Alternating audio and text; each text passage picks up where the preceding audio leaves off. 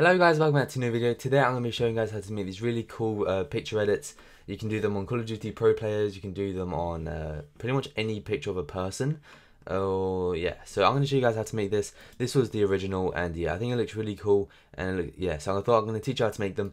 And so yeah, the first thing we're going to do is we're going to go to File and then Open. And we're going to go select our photo and then just open it up as a new canvas. And the first thing we're going to do is we're going to unlock the layer. So we're just going to click on this padlock and yeah, so just get rid of the padlock just so it's a lot easier to edit with. And yes, now we're going to pen tool around the person just so we can edit the person and the background individually. So what we want to do is when you go to, you can either press P on your keyboard or you can just press the pen tool icon.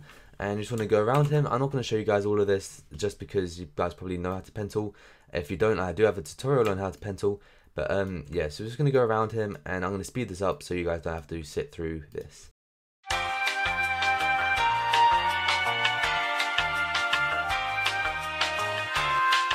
Okay, so you can see that we've finished our pen tooling. So now what we're going to do is we're going to right click, go to make selection, just press OK. And now we can just press Command J and then that will duplicate the selection that we just made. And now you can see that if we hide the background layer, we can actually see the pen tool that we just made. And yeah, so now we cut him away from the background, we can actually edit them individually. So first off, what I'm going to do is I'm going to go to my adjustments tab. If you don't have this open, just go to window and adjustments. And we're going to go to this icon right here, which is brightness and contrast. And we're going to decrease the brightness right down, just so it adds a bit more focus onto the person instead of the background as well. So yeah, so once we've done that, we're going to go to our background. I'm going to go to filter, blur, and then Gaussian blur. And we're just going to blur it a bit more. It kind of just, I don't know why, but it just kind of increases the quality. It just blurs the noise that's in the background. And yeah, I just prefer the way it looks when we blur the background. And yeah, so now we've done that, what I like to do is when I click on my picture of the person, I go to filter, topaz labs, and then topaz denoise. What this does is it kind of increases the picture quality, as in a sense. It could just kind of I don't know, I'll show you. You can kind of see that it just smoothens out the skin and it just looks a lot better this way. So this is what it looks like when it's got Topaz Labs added, and then this is what it was like before. So yeah, I'm just going to select light and then we'll just mess around with the settings. So we'll just change the overall strength. If you don't have this plugin, then you can just skip the step. You don't necessarily need it, but I just like to do this. So okay, I think that'd be good. So we just press OK, and then we should be able to see a difference and it should look pretty good. So yeah, so just process the image and then we're going to start blurring the person. So to do that, we're going to duplicate our pen tooled version, the pen tooled layer.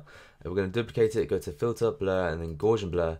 And then you don't want to blur it too much, but I probably think about 3.9 pixels would be fine. So just press OK. And then we want to click on our blurred layer.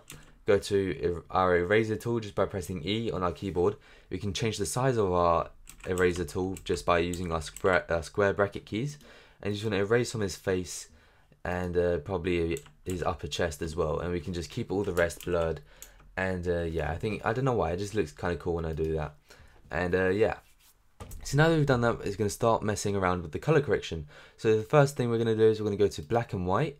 And we're going to change all of these numbers to 0. So let's just click, change them all to 0. And we're going to turn the blending mode of this color correction to overlay. As you can see, it just kind of harshens all the colors and it just looks a lot better this way. And we can just lower the opacity down a bit. And yeah, I think it looks really nice, this color correction. I usually do this for most of my photo edits. And now what we're going to do is we're going to go to hue and saturation. And we're just going to decrease it all the way down to -100. And you'll see why I'm going to do this, because the effect we're about to do actually looks pretty cool.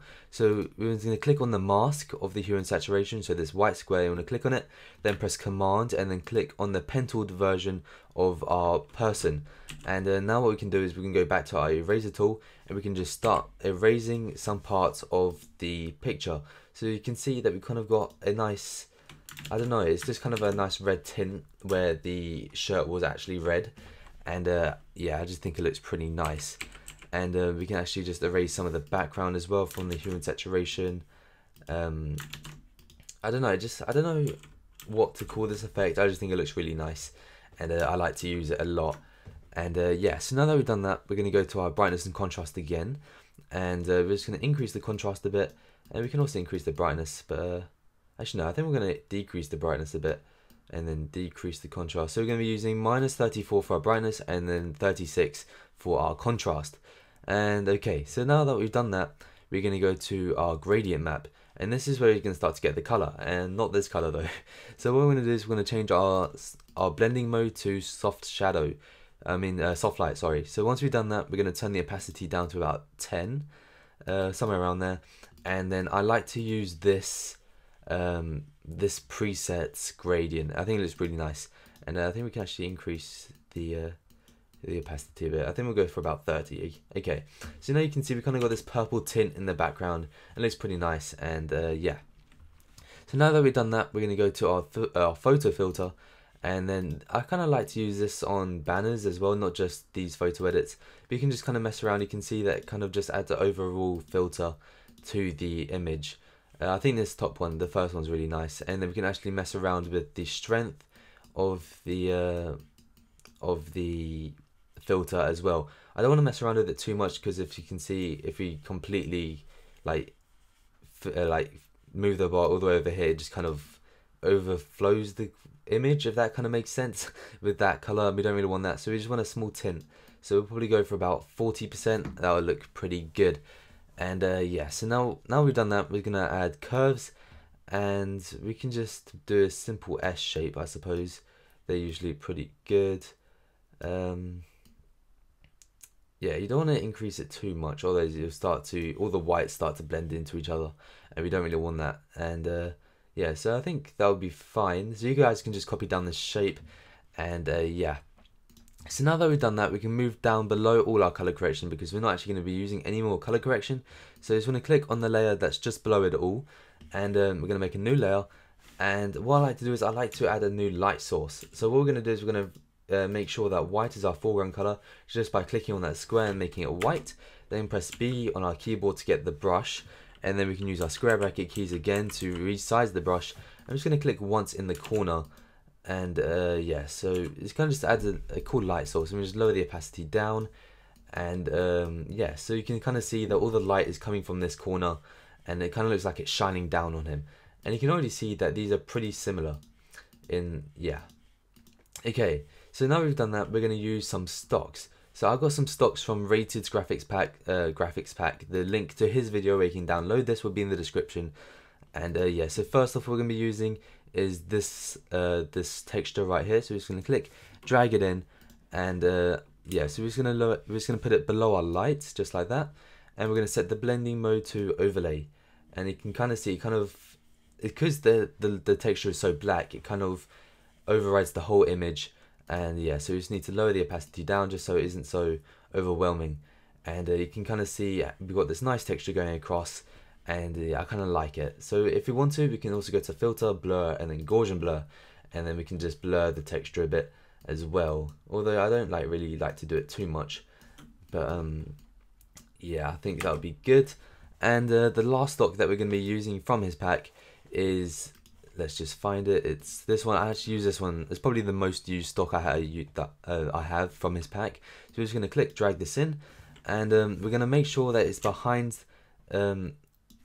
the layer that has his pen tool. So this is where our other texture was. We're just going to click, drag it below our pen tooled layer. And now that we've done that, we're going to change the blending mode to screen, and then we can just lower the opacity as well. Okay, that looks cool. And now you can see that we have these cool stripes going across, and then we can also erase some of the sides. So to do that, just go to eraser tool, just click once, and it'll ask to rasterize the layer. Just press OK, and then we can just click on the sides, and yeah, so it just kind of looks like the stripes are going past him, and I think that looks really, really cool. And you can kind of see they're pretty similar so far. And yes, now what we need to do is add the text. So to do that, you can press T on your keyboard, or you can just click on the text tool right there. We're just going to click once, and then we're just going to type in his name. So his name is Lewandowski, and then we can hold command and then just drag it out, just like that. And you can also change the tracking of your letters, which is the distance between each letter, just by holding command. No, not command, is it alt? Yeah, hold it alt and then use your arrow keys, and then you can spread out your letters, and then you can bring them closer together as well. So once you've done that, just press on the tick, and then you can just drag it into the corner or wherever you want it, and we can just set the blending mode to overlay. And yeah, you can kind of see it looks really nice. We can actually move that up as well if we wanted to, and then it kind of just incorporates all of the other stocks that are behind it into the text. And yeah, I think it looks really cool. Hopefully you guys find it cool as well. And yeah, so that's how you make these cool picture edits. Thank you guys for watching. If you did find this tutorial useful, please leave a like. And yeah, of course, if you have any tutorial suggestions, don't forget to leave them in the comments. And yeah, thank you guys for watching, and I'll see you guys in my next video.